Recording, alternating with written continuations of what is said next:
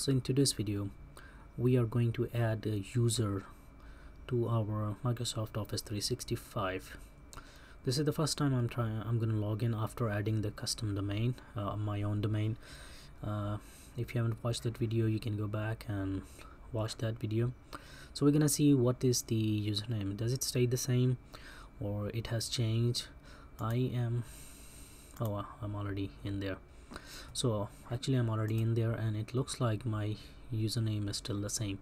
I can go and edit it out if I want. Can I? No. So let me go with the enhanced session over here. So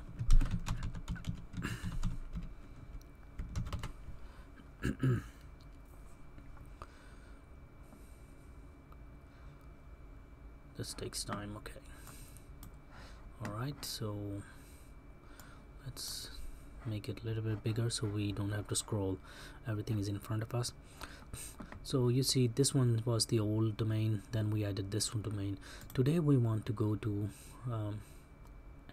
user and add a user. So we can click on users and then we can click on active user, and we see this user is the active one, and we can reset the password from here, but we want to either use add multiple user or add a user. So if I click add multiple user, I think it's gonna ask me, oh yes, so you can either use the comma separated file CSV or add a user. So I'm gonna use just a single user. I'm gonna add let's say I have to pick any name. Okay, so we can pick any name. I'm gonna put Ali. I can leave last name just like that. Display name Ali and username is Ali. Let's put everything lowercase. So you see that I have two options. Either I can use my own domain or the one that Microsoft gave me. I'm gonna go with my one. It says auto generated password, like it will generate the password for us, or let me create the password.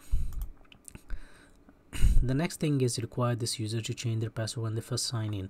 If you have watched my videos from the when I was setting up that Active Directory and the server, when we are creating users in our Active Directory on the local server 2019 in this machine right here, if you remember from there that we had this option as well. So we're gonna uncheck it because we don't want the user to change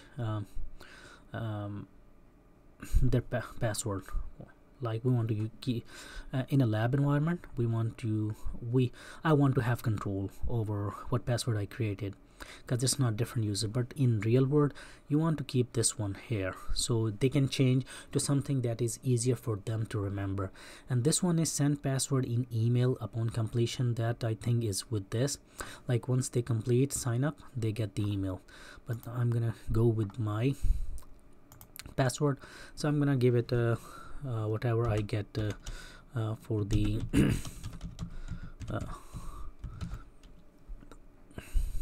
all right, so I can again click it, so they receive the password only when they complete the sign up process. But I'm not checking it because I don't want to go in the hassle of creating email IDs and then checking them up. So I can leave it like this. Select the location. I'm in United States, so I'm leaving it here as is. If you're in another country, you can select your country from here. Assign user or product license. So I have the business premium. I have about 24 licenses remaining. I can assign this user a license so they can go and install it on whatever device they have, or they can log into this Office products and use it. So the second option is that you create a user, still create a user, but not assign them a license key. What will that do is that they the ID is there. It's just they are not able to log in and use the Office 365 until we assign them a product. And the Office 365 model is that you get charged by the user, and it's not a fixed price or thing.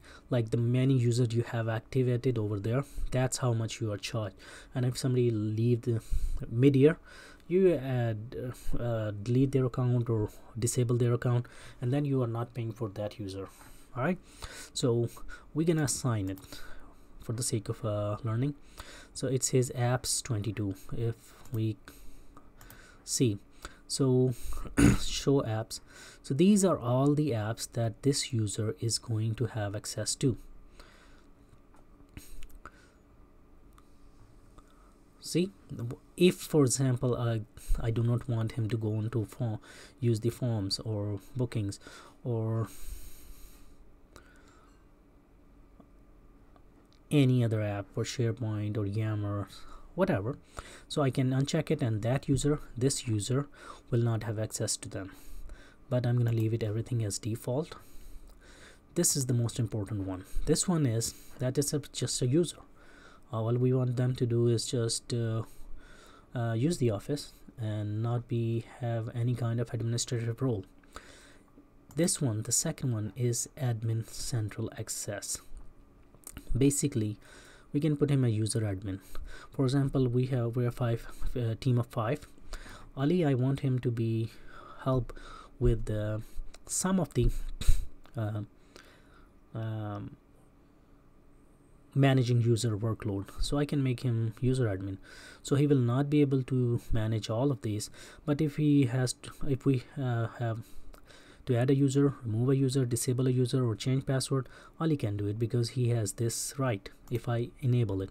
But I'm not enabling him for this or any of these because he's just a user. I'm making him user. The reason I'm not making him any of that is because I have a few admin in my Active Directory in my server here that is installed locally. So in the next video, when I'm gonna transfer everyone over there, I'm gonna give the same users who are here as admins, I'm gonna have them access the same admin on the Active Directory as well, on the 365 Active Directory. That is Azure, if right there.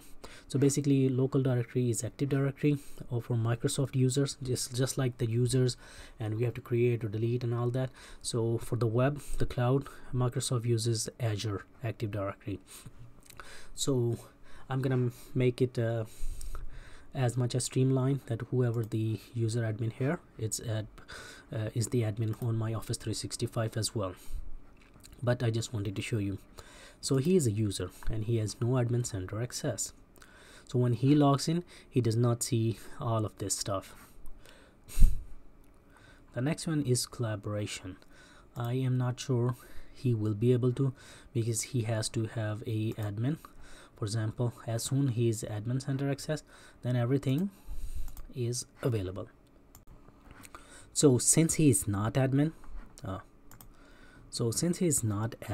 you see down there, everything kind of grays out. The third one is devices, like what devices he has access to, nothing, global identity. So all these options are related to being an admin.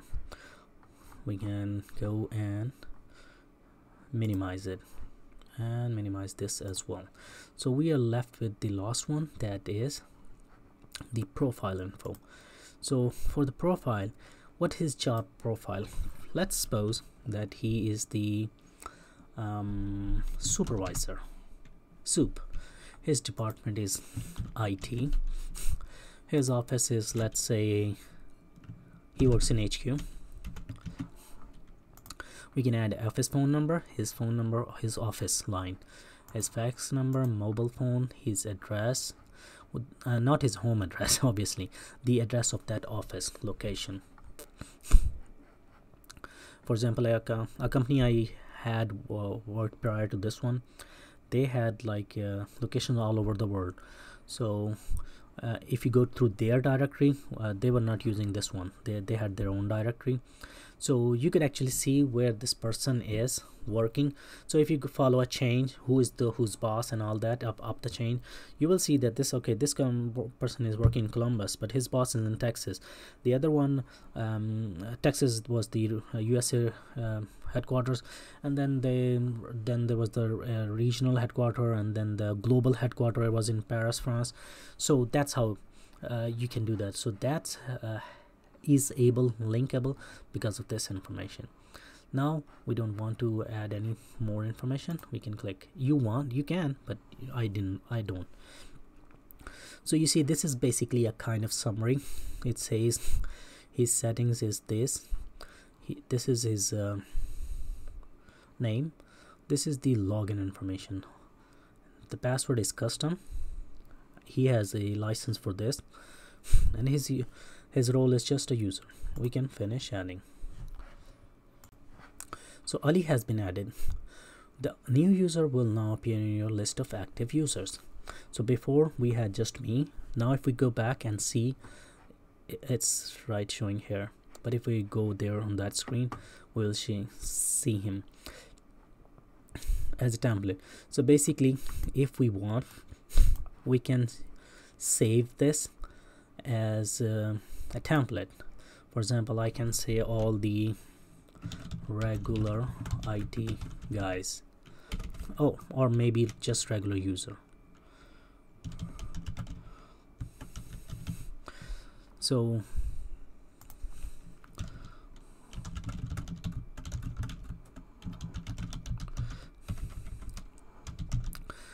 basically what this doing is that anybody that I want to create a user, let me put IT in here as well in the name.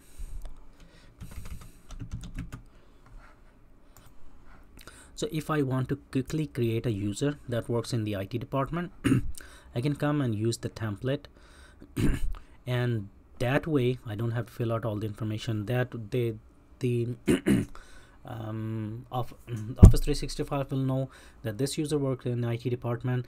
He does not have access to admin center or any of those ones or for certain, if I had given him access to something, then those settings will be applied to the other account that I used through this template.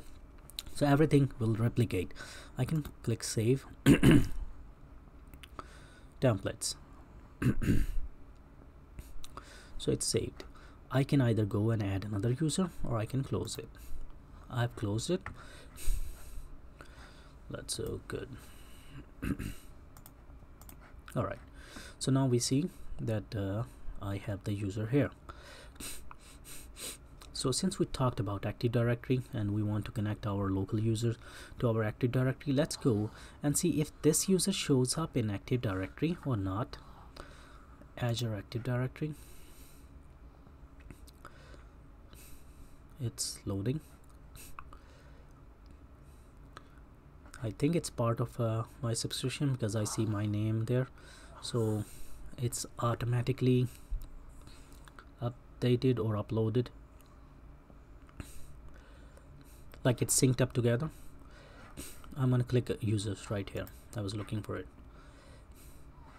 I see all user and both of us are here, and the source is Azure Active Directory because we created all of them on from the Office 365. So this is how you use the Office 365 Admin Center to add a user or more. We saw the CSV file method that you have the file and you can upload everything with a one click, or we can use one by one, and for future we can use the template. If this video has helped you in any way, please like, rate, comment and subscribe. Thank you for watching, and I see you in the next fun stuff video, which is about we're gonna connect our local Active Directory, migrate all the users, or more like copy them to our Office 365. All right, thank you and you have a good night.